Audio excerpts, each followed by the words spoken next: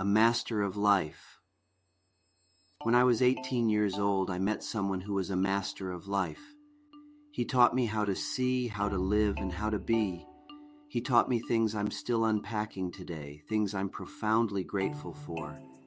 He gave me a manual for my own mind.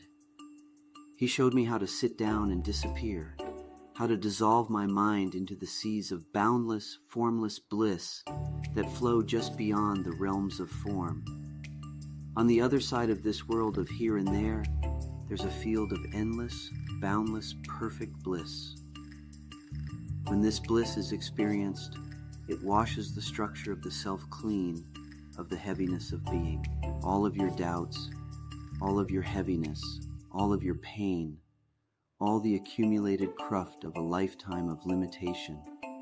It's all erased in an instant, blown away by the sheer force of the blissful brightness that rolls through your being and literally overwhelms you.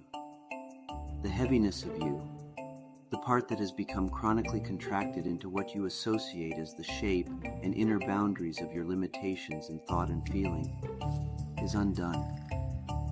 The experience is a little like feeling a muscle you never knew you had right in the middle of your mind suddenly relax for the first time, right before feeling the knot you carry in your heart do the same.